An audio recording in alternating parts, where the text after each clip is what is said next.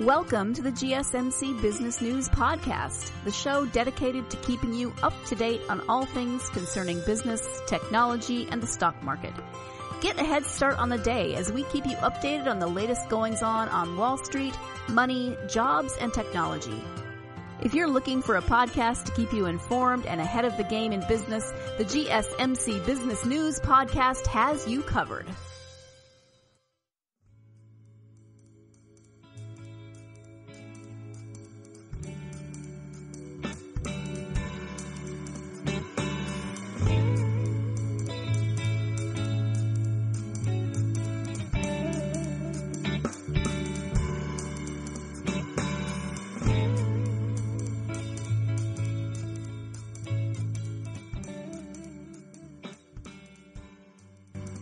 Hello.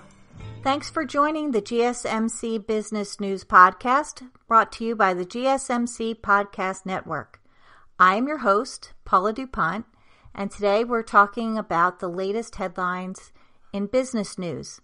Specifically today, where we've had some big news in the oil industry and what's happening there. We're going to then talk about the latest developments in terms of aid to small businesses. And then we're going to take a deeper look at a few different industries and how they're being impacted right now. One of them, a large one, is the restaurant industry. We'll be talking about that, as well as the marijuana industry, the alcohol industry, and the gaming or gambling industry. Now, you might think, what about the guns? We haven't talked about that. Well, that might be another show. But there have been some headlines recently about some of the industries I just mentioned, and I thought it was worth kind of putting them together today. So we're going to talk about that in just a moment. So I mentioned that there were some big headlines today in the oil industry, and unfortunately, depending on which way you look at it, they're not really very good, at least not for the oil industry and all those that are connected to it. Upstream and downstream, very downstream when it comes to the consumers. For us, it means very low gas prices. But we've been seeing that for a little while since the start of our stay-at-home orders have come out. For the first time ever, West Texas Intermediate, which is a key U.S. oil benchmark, actually went below zero on April 20th as traders approached a deadline to find buyers. That means that some traders, instead of paying money to buy oil, are paying to get rid of it. So basically, if you have a place where you could store some oil, they might pay you to do so. At the start of 2020, a barrel of WTI, which is West Texas Intermediate, cost around $60. Prices had dropped significantly because of the coronavirus, landing it at around $18 a barrel as of last Friday. Then on Monday, when WTI was looking to sell for their May delivery, they settled at a negative $36.63 a barrel, meaning that traders are paying $37.63 to get someone to accept a delivery of the barrel of oil. So a lot of that can change depending on other transactions that happen before tomorrow, but not looking great for the oil industry right now. But perhaps by the time you hear this news, things will have changed. We can only hope. I wanted to transition a little bit in talking about another hot issue that today there was a little bit of positive news about.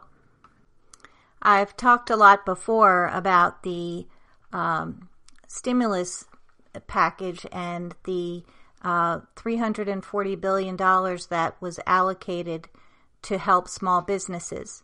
And we found that as of last week, the accepting applications had shut down because there was no more money left. So many people had applied to it.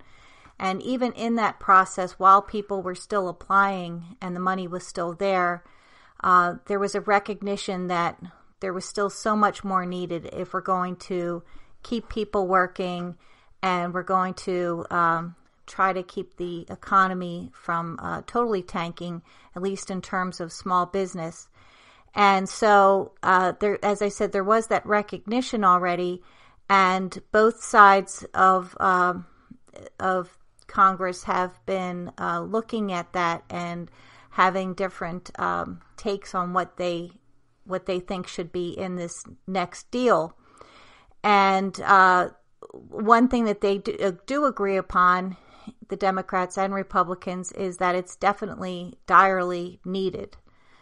So recently, as in over the past weekend, apparently the White House and members of Congress had discussed an agreement that would provide $450 billion in economic relief to replenish the depleted emergency fund for small businesses and to help expand the coronavirus testing around the country.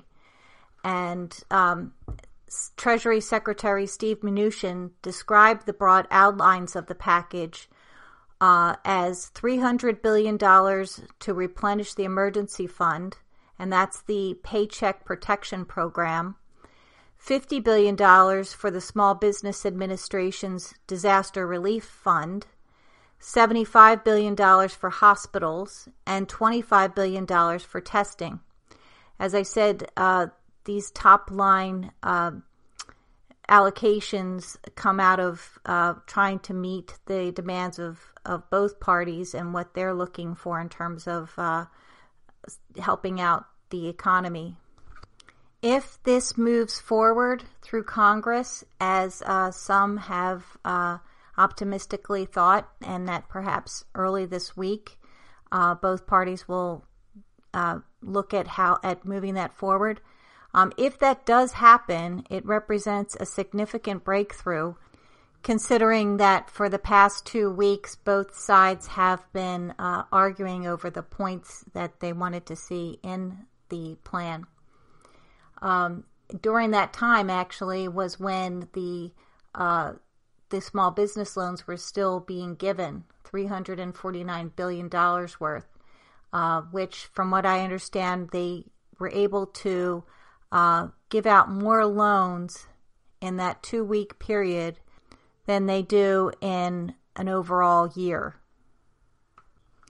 Treasury Secretary Steve Mnuchin said that he was hopeful that the economy could rebound in a matter of months rather than years, and that he said that he hoped the extraordinary efforts the government had taken to encourage businesses to keep workers on their payrolls would prevent the jobless rate from reaching 20%, which, as you've been following in the news, you know that we're tracking close to that amount.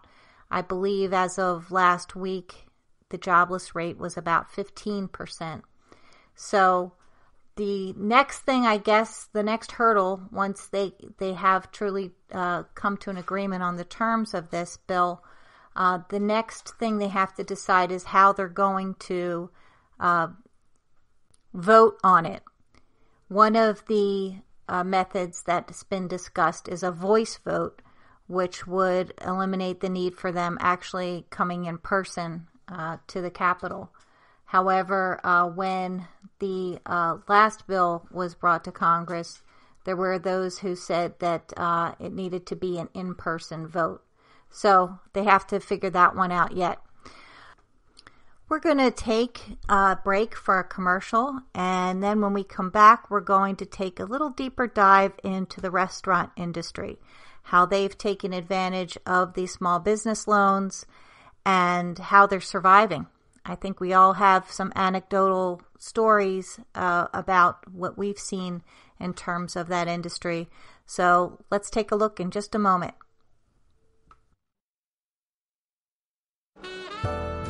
Are you looking for a podcast that gives you all of the latest news from the world of finance? Then check out the GSMC Financial News Podcast. We'll delve into the ups and downs of the stock market, changes in the economy, and news from the world of real estate and technology. From breaking news on the New York Stock Exchange, NASDAQ, or the overseas market, to updates on the bond market, if there's money to be made, we'll cover it on the GSMC Financial News Podcast.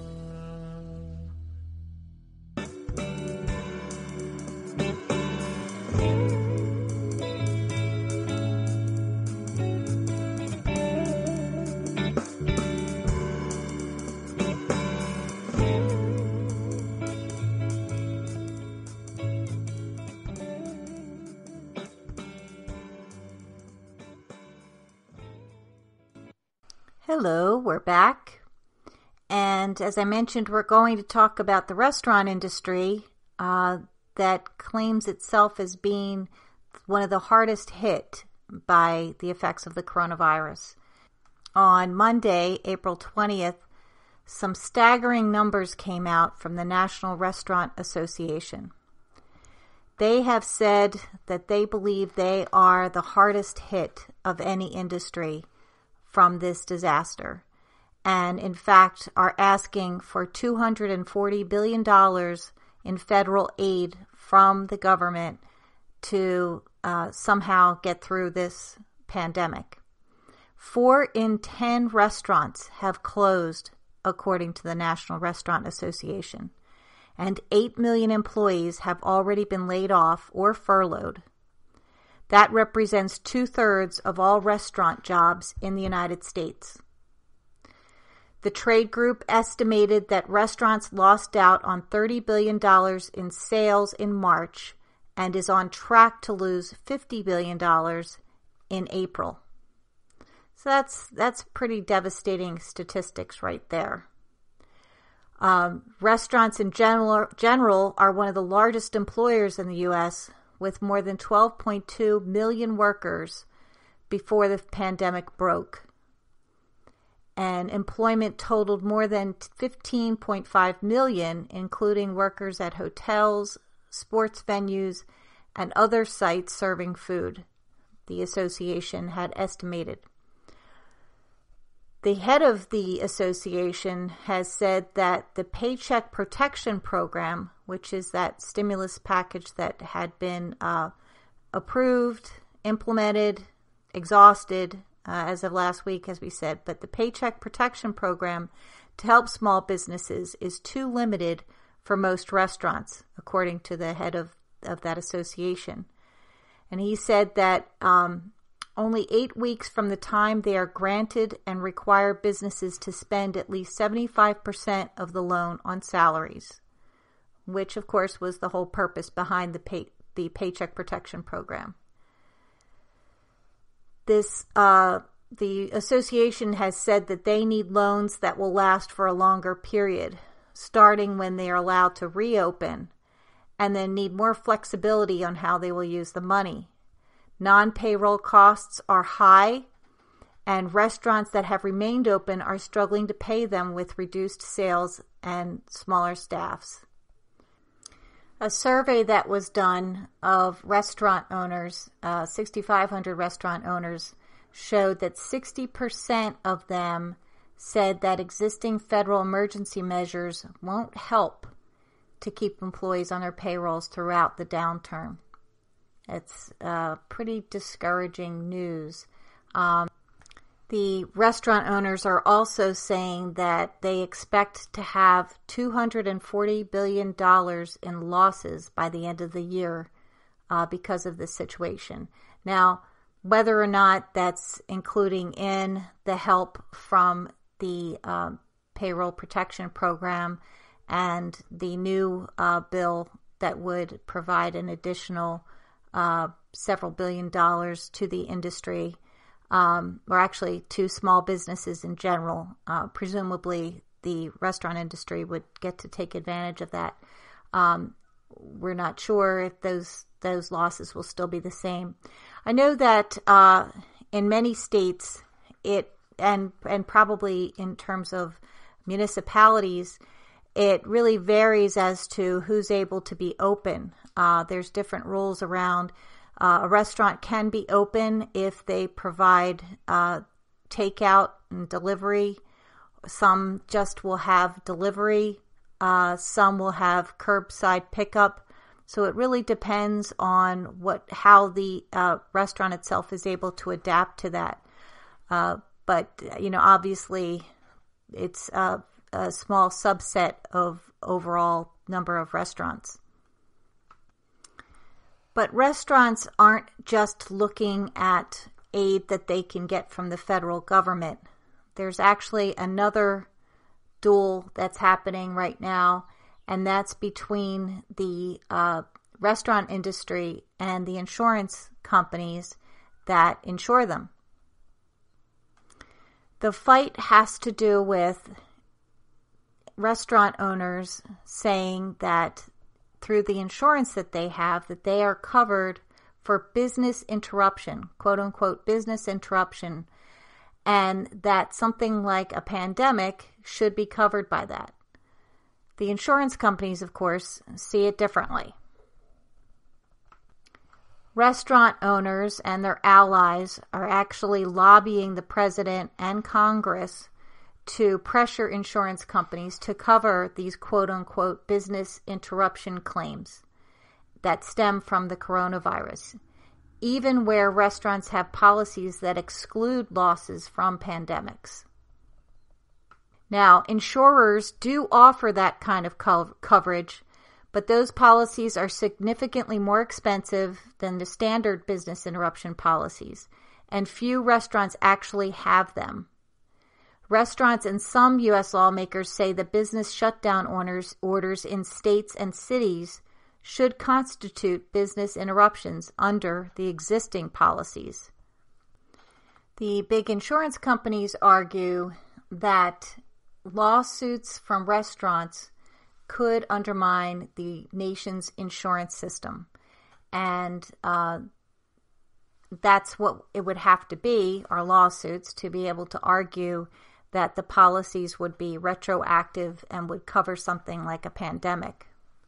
Now, on the other side of it, you have a coalition with big name business people behind it, like Wolfgang Puck, who are arguing that insurance companies need to pay claims even if restaurants don't have pandemic coverage. And they demand that the government should reimburse insurers. This coalition says that the restaurant industries are the largest U.S. employer, supporting more than 15 million jobs and responsible for roughly $1 trillion in contributions to the U.S. economy. An attorney working with that coalition recently reviewed hundreds of business interruption policies and found that at least 20% of them cover losses from coronavirus-related shutdowns because businesses were ordered to close by government officials.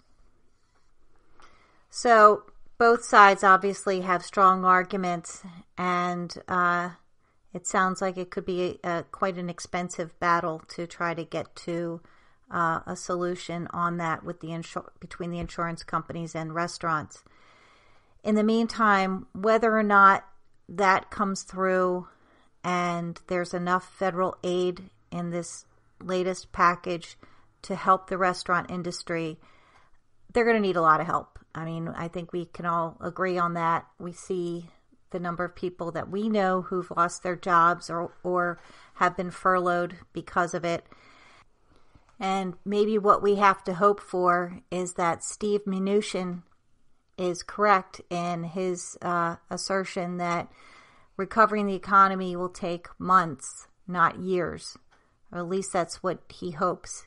And I think what we all hope. So we can be back in the restaurants, back ordering, leaving nice tips, and doing our part to bring the economy back. So that takes us up to another commercial break. And when we come back, we're going to stick to the topic of restaurant industry, but zone in on a couple who have made some interesting choices recently. I don't mean that to sound judgmentally, but in terms of how they are staying afloat, we're going to talk about that. See you in a minute.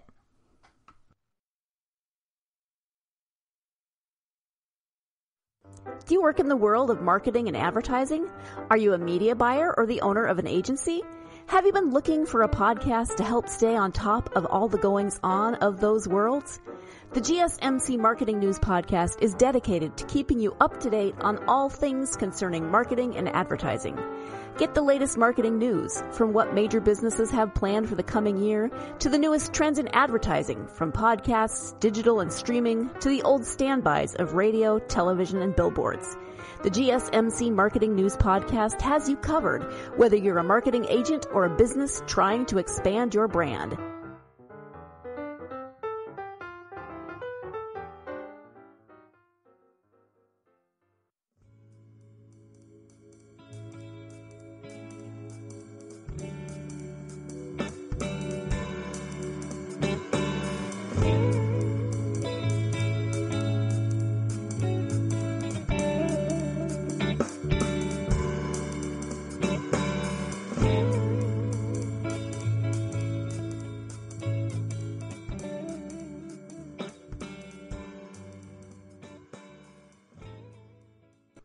Hi, I'm back. And we've been talking about the loans through the Small Business Administration as part of the Payroll Protection Program, and about there just never seeming to be enough, even though there were billions of dollars made available for that. The first package being $350 billion worth. And then we talked about a second package that's currently being reviewed in Congress, that we're looking at that being expedited soon.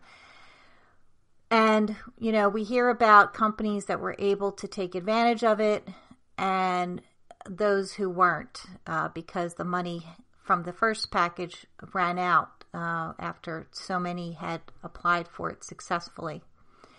We haven't really talked about who qualifies, who is a small business, because we also know that as part of that program, there was money carved out for the airline industry and helping them.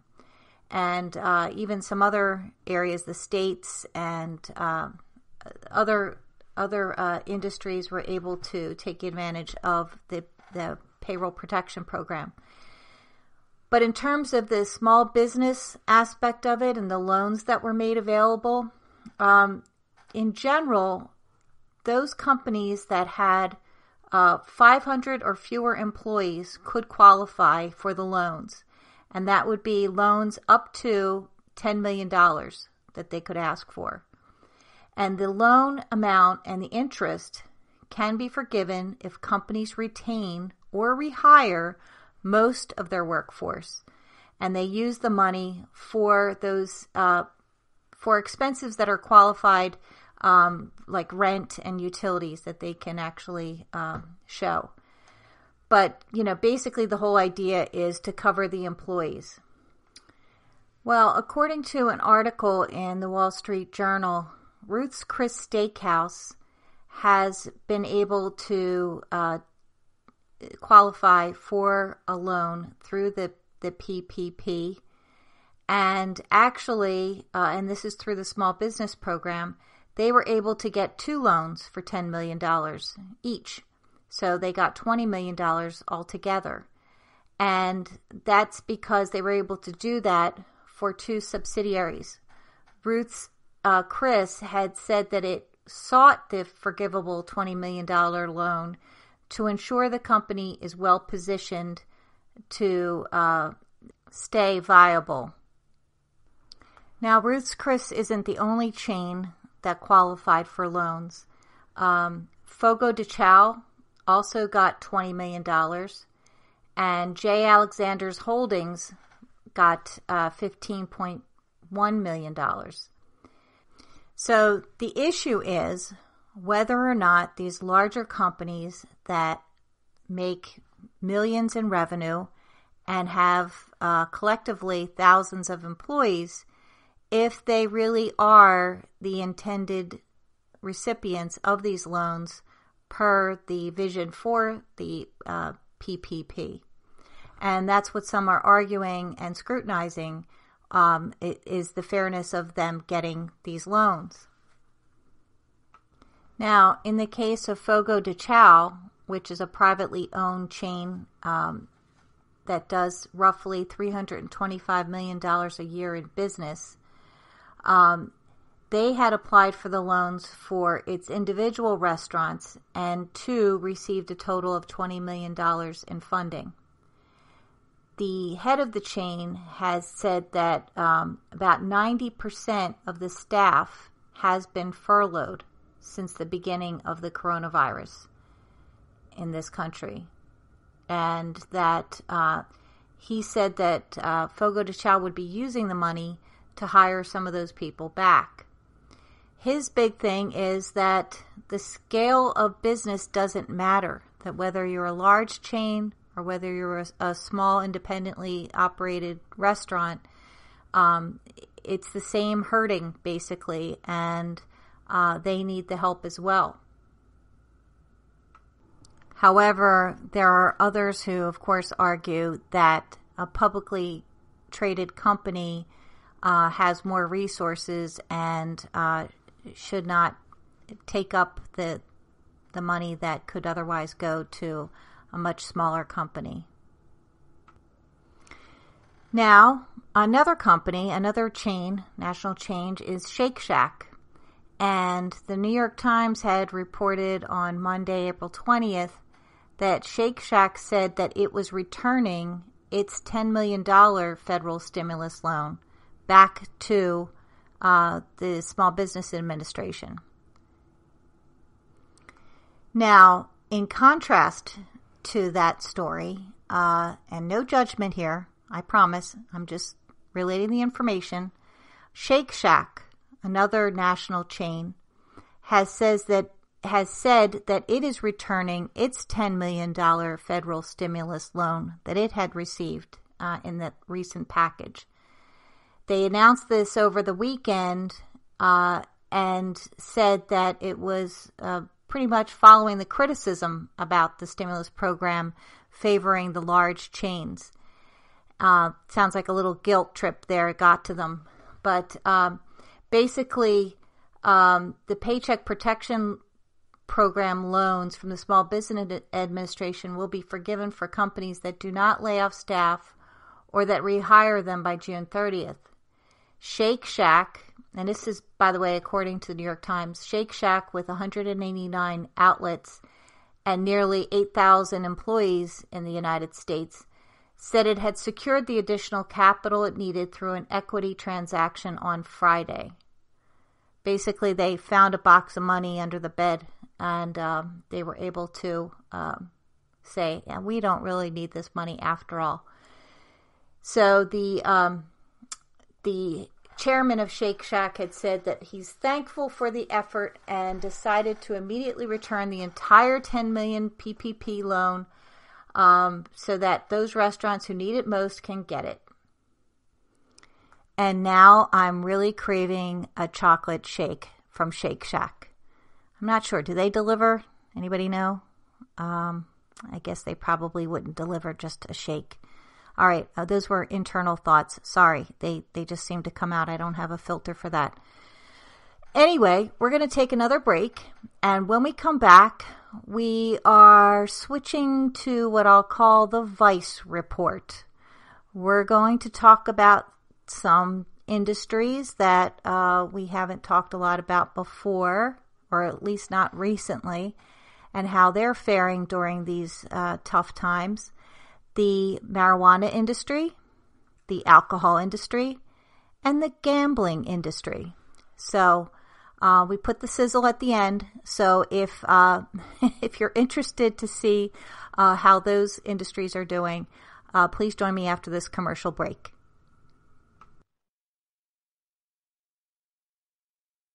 Hear this out. There's a podcast network that covers just about everything that you've been searching. Hey! The Golden State Media Concepts Podcast Network is here. Nothing less than a podcast bliss with endless hours of podcast coverage. From news, sports, music, fashion, cooking, entertainment, fantasy, football, and so much more. So stop lurking around and go straight out to the Golden State Media Concepts Podcast Network. Guaranteed to fill that podcast itch. Whatever it may be. Visit us at www.gsmcpodcast.com. Follow us on Facebook and Twitter and download us on iTunes, SoundCloud, and Google Play.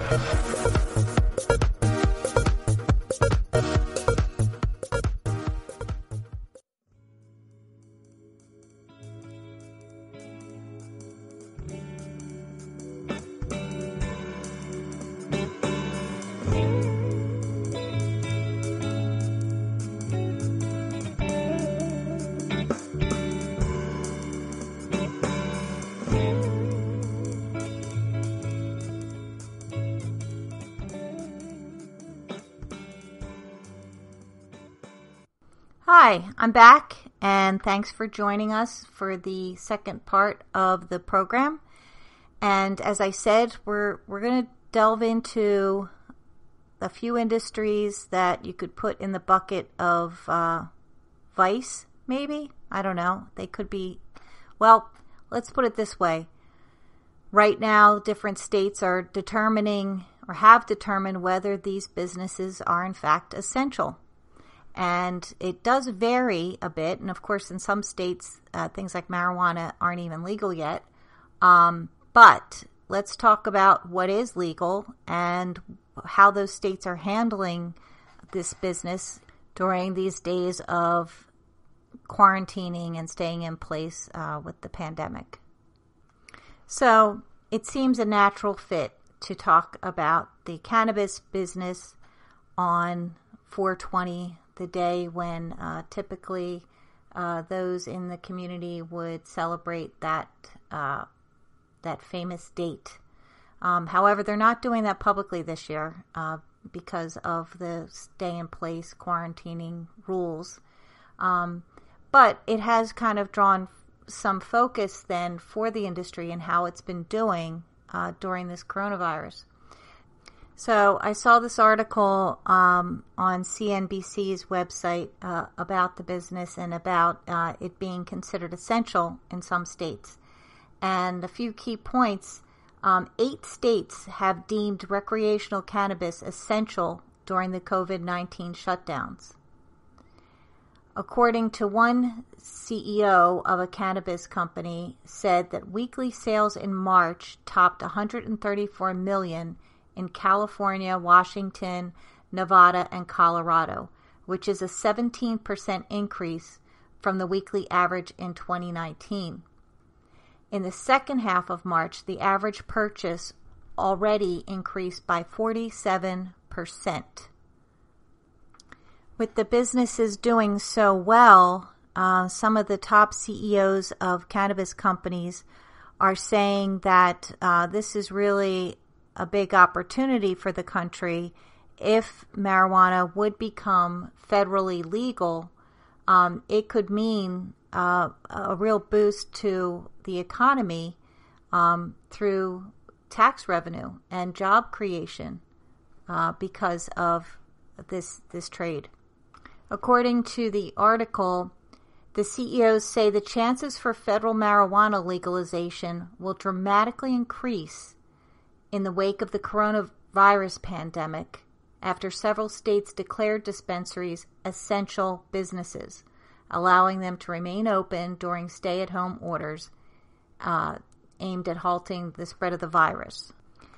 Now, what this means is the fact that the cannabis market is worth approximately $56 billion, and that's this year in 2020, with about 90% of sales going untaxed in the illegal market. So we're talking overall, dealer on the street to dispensaries making $56 billion.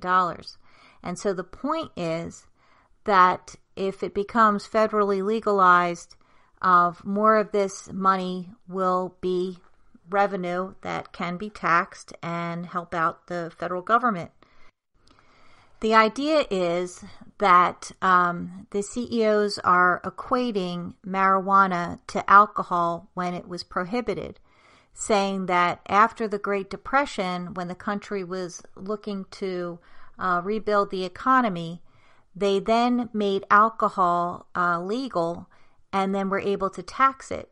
And they're looking at marijuana as being something similar, as a whole untapped revenue source for the federal government.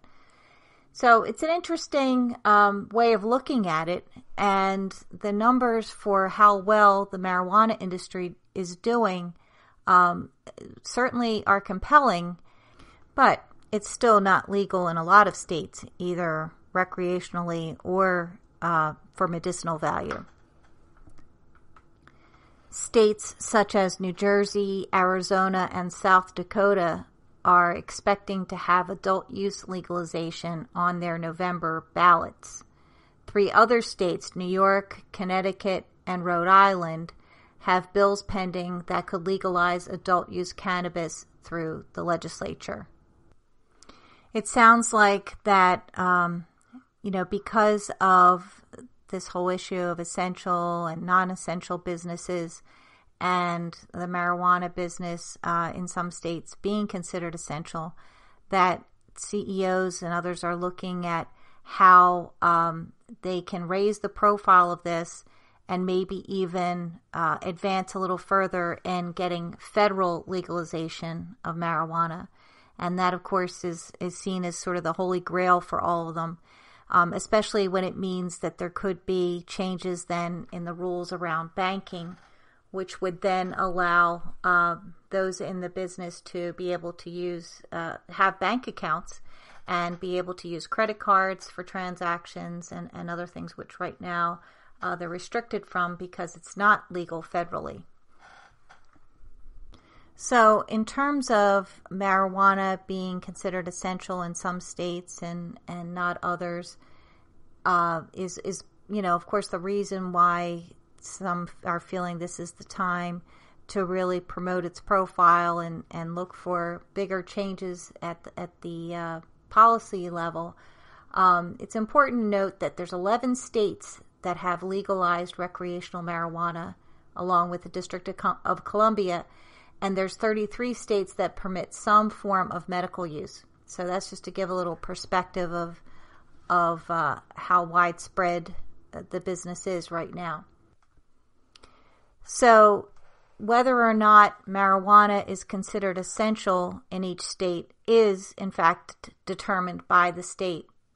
And in Massachusetts, for example, that is one of the only states that limits legal pot shops to sell marijuana to medical users and not recreational users, though both are normally legal.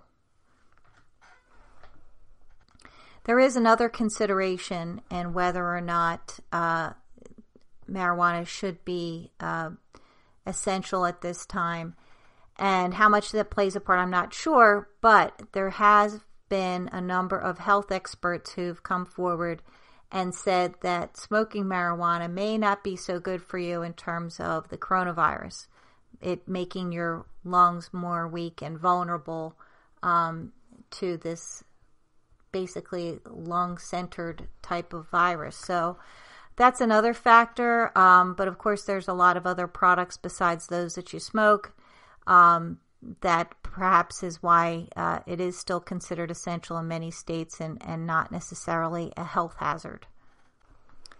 Another possible effect, or we'll call it a contact high,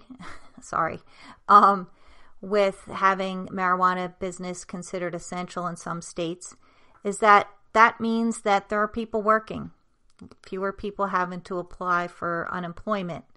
And considering that in the marijuana industry in the United States, as of January of this year, there were 243,000 full-time employees. And that's up 15% since last year. So that's a pretty significant workforce. And if we're able to keep any portion of them still working, that perhaps is a good thing. So I will pause for a moment and we'll have a commercial. And when we come back, we're going to talk about alcohol. We can't not talk about alcohol after talking about marijuana. So up next after the commercial, we'll get to that story.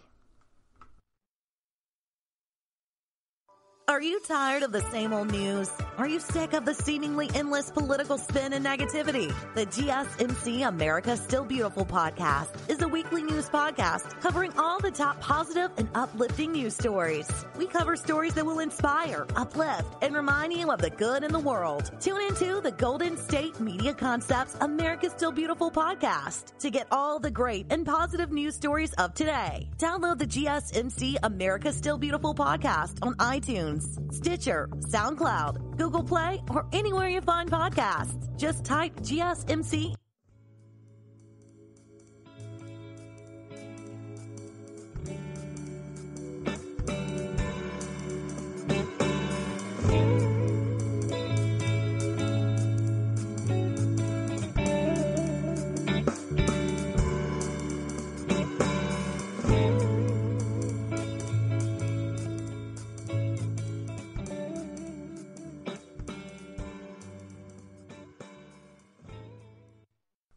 Hi, we're back. And now we're talking about alcohol and that industry. And of course, it's, we don't have the legalization issues that we do with marijuana, but the whole decision about it being considered essential in most states in this country has sometimes been controversial. There have been some who've wondered why that is essential, considering the rules that we've been following according to social distancing and the risk of violating those rules, or perhaps coming in contact with someone if you are going to a liquor store or even doing a curbside pickup and what's involved in that. So we're not debating, of course, whether it should be essential or not, because that's already been decided. And I'm sure there's many who are grateful that it is considered essential. But there was an article that came out today in Business Insider that kind of gave another background on why states decided to make it essential. And I guess there were other factors at play that maybe some of us had an idea about and others of us didn't. And so I just wanted to share some of those thoughts with you. Liquor stores were deemed essential businesses in almost every state in the U.S., even though other stores were being forced to shut down. Stores were deemed essential in part because of how dangerous it could be for an alcohol-dependent person to undergo withdrawal, and then the potential of them going to the hospital at this time when hospitals are focusing on taking care of people with COVID. Shutting down liquor stores could also convince people to travel farther to get their alcohol, and could spark backlash from angry citizens. I can tell you firsthand, living here in Pennsylvania, that that is something that we saw in this area at a point when liquor stores were closed. You could still get beer and wine in different grocery stores, but in terms of the liquor stores, which are state-run, you could not go in there. And in the beginning of this sheltering in place, and before Delaware was having some of the same outbreak that we saw in Pennsylvania, people were going down to Delaware, right nearby. People from southeastern Pennsylvania going to Delaware to get their alcohol, which not only could you get it more easily, but it's also not taxed. And there were many in Delaware who had a bit of a problem with that, not only because people were going down there and buying alcohol without having to deal with the taxes, but also bringing the contagion with them, or, possibly bringing the contagion with them, and basically said, you guys can keep your Corona up there in Pennsylvania, please. And they weren't talking about the beer. But it seems more than the risk of people traveling to other states where liquor stores would be available, The real issue in terms of keeping it essential is the fact that you have people who are alcohol dependent, and that if suddenly access was not there for them to have the alcohol, they'd go into withdrawal and potentially have more serious health consequences that would land them in a hospital and potentially expose them to more risk, as well as put a strain on healthcare facilities. So it's a real issue, and it's something that I think could be expected if alcohol was not readily available to those who have a serious addiction. The other consequence that you might see is that someone who has a real dependency on alcohol and finds the alcohol not available, they may resort to other more desperate and unsafe measures, like taking things that have alcohol in them but aren't beverages, like rubbing alcohol or even hand sanitizers. In some cases, people have even drank coolant, car coolant. So these are some real extreme and desperate situations, and perhaps some would doubt whether these are real or real risks that we could have faced if we didn't have alcohol as an essential. But the fact of the matter, it is an extreme time. It is a desperate time. And if you're someone who's battling with addiction to alcohol, you struggle with it, and you layer on top of that the stress of perhaps losing your job or not being able to pay bills, not being able to see family and friends, and all the anxieties that come with our current situation, it is an extreme situation. But maybe the saving grace in this is that we aren't driving, or at least not nearly what we were before. And that for those of us who choose to drink at home, we're at least limiting those who can be affected by that. Hopefully we're all keeping it under control and we're handling the anxiety in healthier ways. But nonetheless, when you're talking about the government coming up with rules about what's essential, what isn't, and what we need as a society to survive, it's dicey trying to figure that out. And it sounds like, given the article that I was citing before, that a lot of states considered more than, loss of revenue or drunk driving, and they weighed all those factors together to make decisions that maintain at least some of our rights and pleasure, perhaps. So with that said, we're going to take another break, and when we come back, our last segment, we're talking gambling. So I think we're covering just about all the vices today, and we have to talk about that one. So we'll be back in just a moment.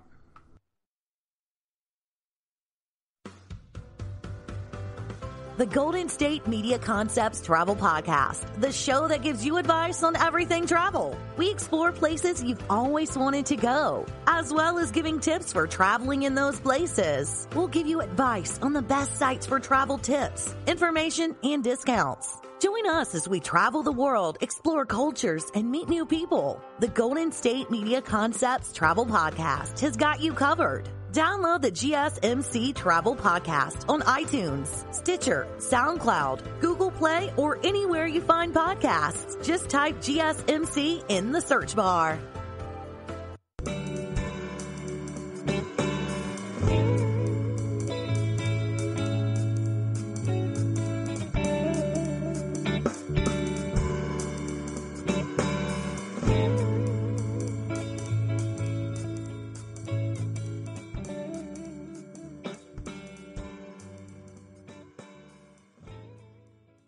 Hi, I'm back. Well, you're allowed to have your drink. You're allowed in some places to have your pot. But what are you going to do now? I mean, you can't watch any sports on TV. You can't go out to a game. There isn't anything on. I think the only thing related to major sports that's going on is the NFL draft, which is coming up soon. And that still is, it's going to be televised. It's going to be different than it's run before. And you might say, what does that have to do with gambling, which is this segment? But actually, when there's a will, there's a way, right? And talking about this industry, like every other, it's taken a hit from the coronavirus and people not being able to go out to the casinos or not being able to bet on teams, and no March Madness or even baseball, although I don't know if people do bet on baseball or not. But in any case, if you're looking for something to bet on, there still are things, according to some of the online betting books. So I thought I'd just highlight a couple of these things because you might not be aware. First, before I highlight some of the things that you can bet on, if that's your thing, is to give you a little update in terms of overall gambling and betting, and in terms of like casinos. And we know the casinos are shut down because of the virus, and it's reported that New Jersey's casino and sports betting revenue fell to $163 million in March, and that's down over 44% from a year ago. According to this article by the Associated Press, it was the largest monthly decline in the 42-year history of legalized gambling in Atlantic City, eclipsing the nearly 28% decline in November 2012, following Superstorm Sandy, where casinos were closed for 9 days from late October through early November. With most sports shut down, sports betting revenue fell by over 58% to just over $13 million. The handle, or total amount wagered on sports before winning bets were paid, was nearly $182 million. By contrast, internet gambling soared in March as more gamblers took to the business online. Atlantic City's casinos won nearly $65 million online, an increase of over 65% from March last year. So 65% increase over a year. Indiana's casinos took in $98 million, down nearly 55% from a year ago. Maryland won nearly $69 million, down nearly 58% from a year ago. And finally, Michigan's casinos won $57.4 million, down over 59% from a year ago. It's important to note that the March figures, though, show significant drops in revenues, are still probably going to be better than April, which will have a full month without any sports. In March, there was about a week of NBA and college basketball games in the beginning, as well as some activity in the XFL Football League. Yet, as dismal as that was for March, and April proving not to be a lot better, and still no sports to bet on, it's not stopping a lot of people from finding other things to bet on, at least according to DraftKings and FanDuel, among others. So some of these sites have actually gotten pretty creative in what they will take bets on. Now, they're already expecting to take bets on the NFL draft. In fact, they are expecting 3 times as many NFL draft bets as they would typically. So they've done this before. They just expect more volume on that. But what about table tennis? Do you even know where to find a channel to watch table tennis? But apparently that's something that people bet on, as well as things like presidential debates and, with the candidates saying, using certain words or terms, and finding a creative way to place bets on that. So getting back to the NFL draft, as I said, they're expecting to get even more bets than usual, and they have the sports books, the different sports apps have about 150 different proposition bets around the NFL draft. That's 3 times more than they've ever had. They expect about $5 million will be wagered on the NFL draft, and which is a 5-fold increase over last year's amount. So they estimate that will bring in about $500,000 for the industry. So popular apps like FanDuel and DraftKings are offering expanded bets, over and unders on the number of players drafted from a certain college. They're looking for any kind of variable that they can to take bets on. But table tennis, as I mentioned, has been a big thing because apparently international table tennis matches are being televised, and they're going on across the globe. So it's one of the few live events that you can actually watch and legally bet on through those different sports books. So DraftKings has actually they had actually come up with a wager during this slow time for taking bets on what would happen during TV shows like The Real Housewives of New York and Shark Tank. And they came up with something for the presidential debate where they enticed 70,000 bettors to a pool about what presidential candidates Joe Biden and Bernie Sanders were going to say in their March 16th debate. Apparently, they were taking bets on how many times somebody was going to say billionaire and other common words that come up during the debates. I'm kind of wondering if they had a bet on who was going to end up being the final candidate for the Democrats. But, and just to clarify too, they can't just come up with betting for anything.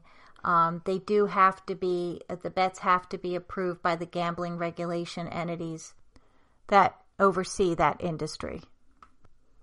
I guess we can expect to see more creativity as we go forward until sports comes back. Someday that will come back, and we have that to look forward to. So this wraps up another podcast about business news, and today we've talked about all of your basic vices and how those industries are doing. And we talked about the very important restaurant industry and some of the challenges it's facing right now, and a little bit about the oil industry. So I hope that you got something out of today's podcast, and I hope you'll join us again with the GSMC Business News Podcast, brought to you by the GSMC Podcast Network. Thanks so much for joining us today. Good night. You've been listening to the GSMC Business News Podcast, part of the GSMC Podcast Network. You can find this show and others like it at gsmcpodcast.com. Download our podcast on Apple Podcasts, Stitcher, SoundCloud, and Google Play. Just type GSMC into your favorite podcast app to find all of the shows from the GSMC Podcast Network. From movies to music, from sports to entertainment, from business news to weird news. Please subscribe to the podcast and follow us on Twitter and Facebook. Thank you, and we hope you have enjoyed today's podcast.